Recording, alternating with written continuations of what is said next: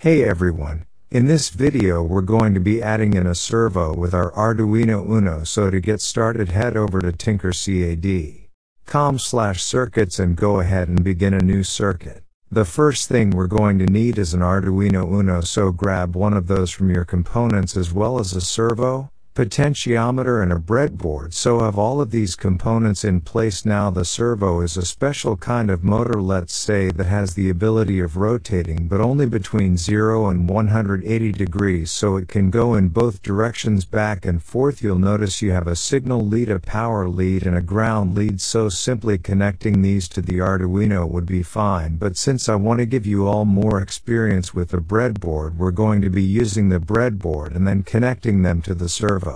So let's make a connection I am doing in this video, and after that we will move to coding section, in which we will control the servo motor with potentiometer.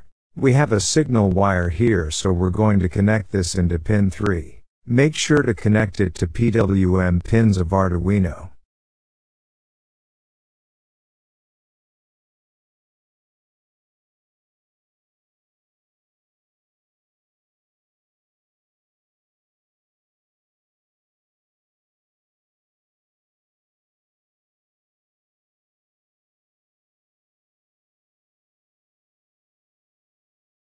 Now in the coding I have assigned the pins to pot and servo motor, and after that I have mapped the servo with potentiometer range from 0 to 180 degrees with the help of map function.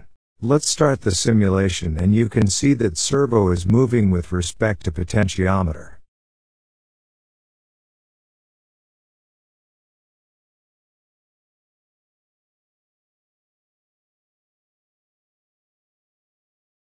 That's all for this video, and if you have any questions feel free to let me know.